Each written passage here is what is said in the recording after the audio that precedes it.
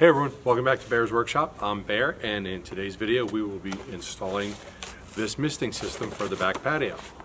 From there to there. So let's take a look.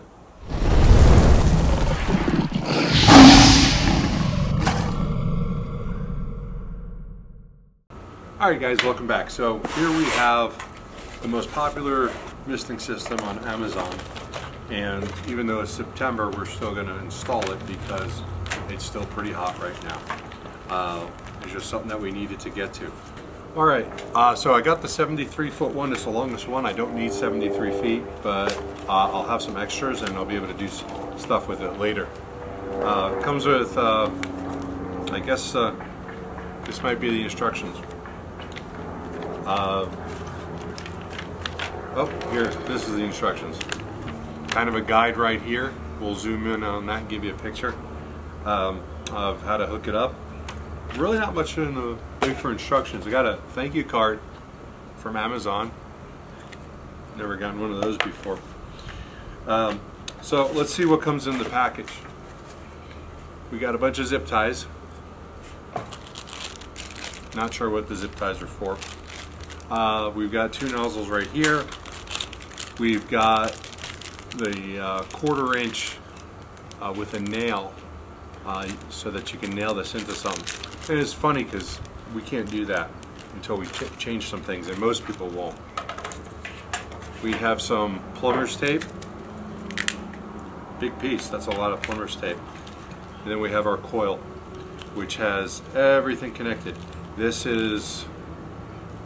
goes right to the hose, and then it's all one line with all the connections. We actually bought extra connections. Not really sure why I did, because this is so much right here. But we bought a pack of connections. We're going to provide links, of course, to this, and what we're going to be using, how we're going to be installing this, because this is stucco, and we're going to be using wood. These wood pieces right here, if you're wondering why they're just laying here. So we're going to be going around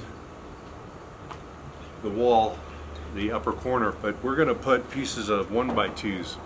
We're going to put them into the stucco with these right here, and then screw these in, probably 4 screws per each one, and then we'll be able to nail it using this, nail this in. And if these don't work for whatever reason, because these look really flimsy, we've got some other hooks right here. These are also 1/4 inch staples, and we'll hammer those in. This is for holding cable, and since this is 1/4 inch, either one of these are going to work.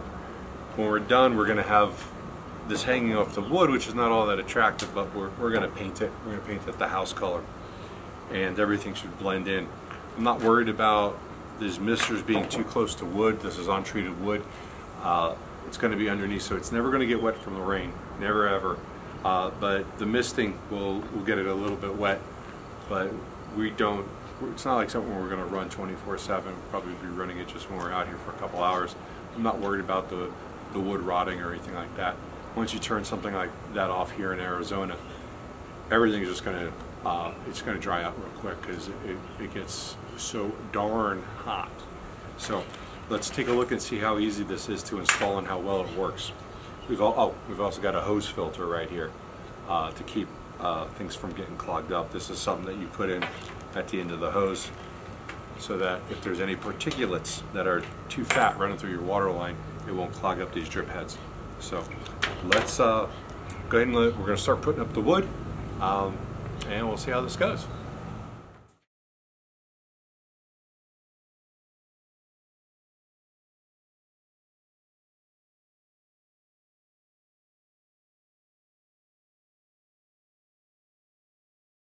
Alright, we've got all of the boards up to hold the misters. You can see them up here.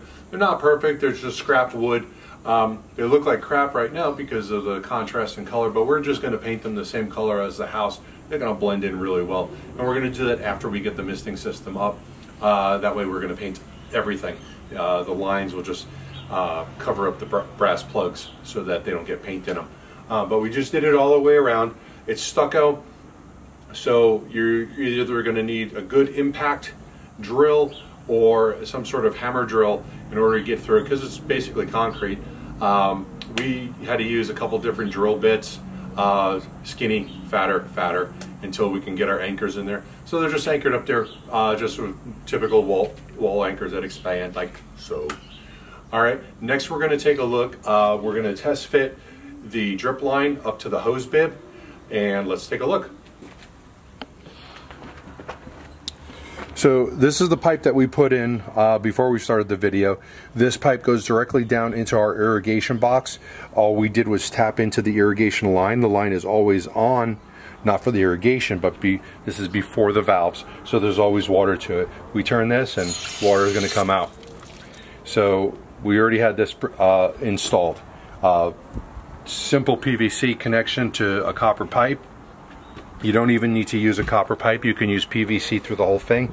All you're going to do is cut out a small section, put in your T, and some sort of shutoff handle. And that's what we did here. We just did a quarter turn shutoff, 3/4 inch copper piping. So next thing that we're going to do is we're just going to connect this piece up. Now, if you look inside of this, we've got the rubber gasket, the black gasket that they included that has the filter on it. We wanted to use that because we want to filter out any kind of contaminants. This is going to be the first place you're going to look if you have no water coming out or low pressure. The second thing is I added this red ring right here because I did test fit this and it did not fit. Well, it fit, but there was water spraying out everywhere. Like a year ago I bought a 20-pack, I think it was 20-pack of these red grommets, these washers, and for hose bibs, and I just always have them around, and they're very, very handy because you never know when you're going to need one when one of them goes bad or something happens. So I just stuck one of these in here. We're just going to tighten this on, and you're going to tighten this with a wrench. If you don't tighten it all the way, you will have leaks. You want this to be a solid sealed line. So I've got it hand tight. I'm going to grab the wrench. I'm going to tighten it up the rest of the way.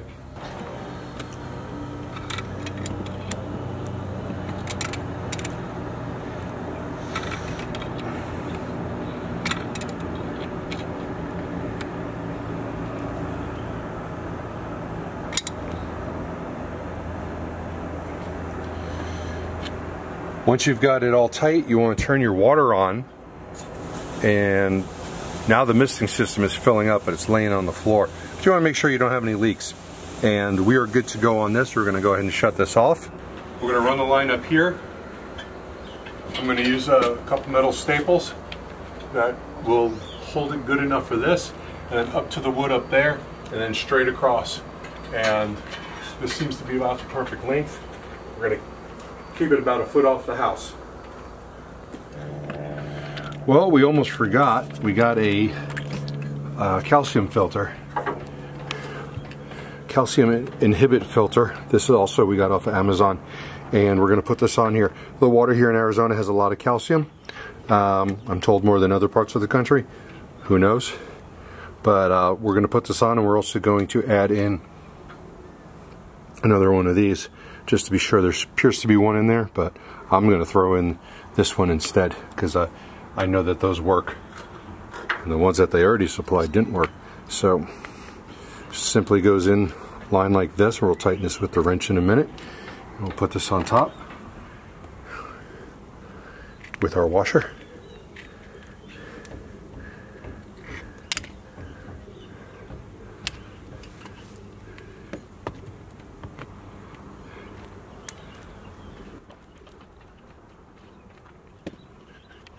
Now, just so you know, this line right here, after we get everything on here secured to the best of what we want to, I will be painting this also. The sun will eat through plastic like this, especially in places like Arizona. I'd give this a year or two, unless you put something on top of it to protect it. So we're going to paint this.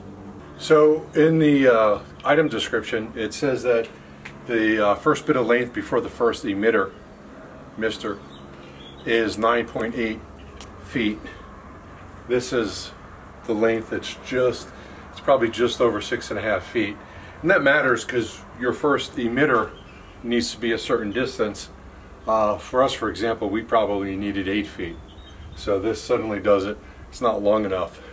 So with this emitter right here, we don't want this one to be on. We don't have a plug for it. There are no plugs available according to the item description and the comments on it. So what I'm going to do is I'm going to find something at Home Depot to clog this up with. I'm not going to worry about it right now, but it's just too close to the house. I would want it a little bit more off the house. But we're going to go ahead and put this one up. Then we're going to go along the line, nail them in with their supplied anchors, and just go all the way around.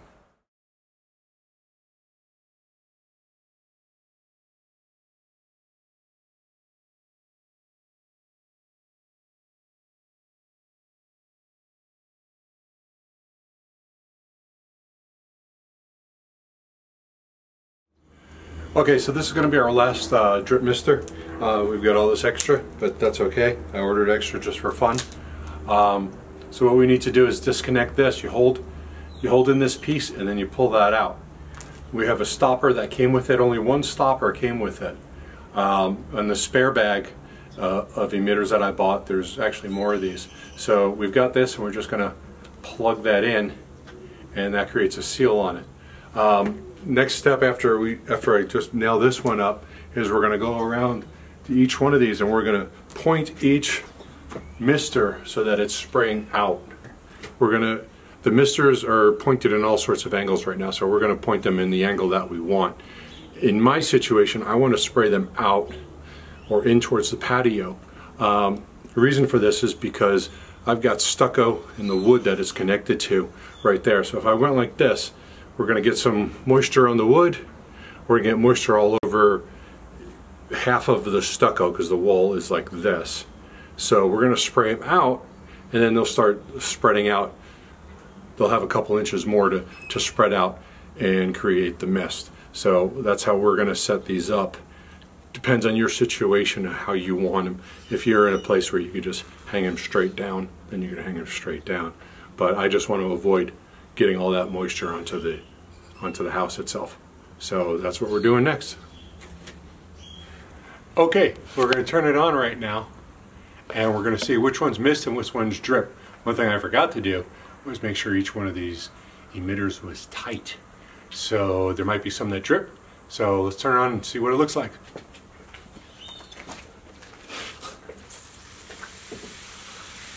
Okay, we found one dripper instead of mister. We got one other one that's dripping, but that's because I tried to clog that one. I'm going to put a cap on that one. But this one is obviously dripping. So all the others look to be good. So let me just see if I can tighten that one up, and maybe that's all it needs. Okay, on that mister where the line plugs into here, one of these blue pieces was out too far. This is the compression fitting. It's hard to see, but it was out a little bit too far. So I pulled the line out, pushed this back in, and then pushed it out. Pushed the line back in, and that took care of the drip.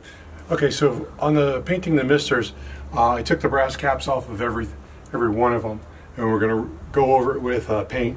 We're using a HOMENOTE Finish Max Super Paint Sprayer. You can see a review for that probably right here in that corner.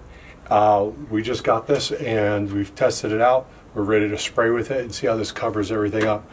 The brass plugs were pulled out because I don't want to get paint in the tiny little holes, and I can put those back in even if they get a little paint in the holes.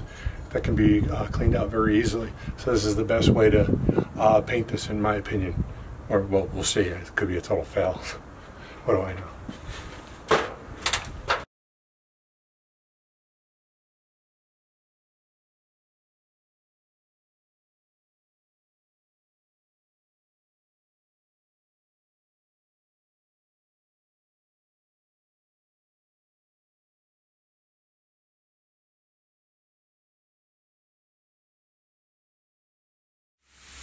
Okay, so now that we've got everything installed, we've got the misters on, we get a lot of pressure out of them.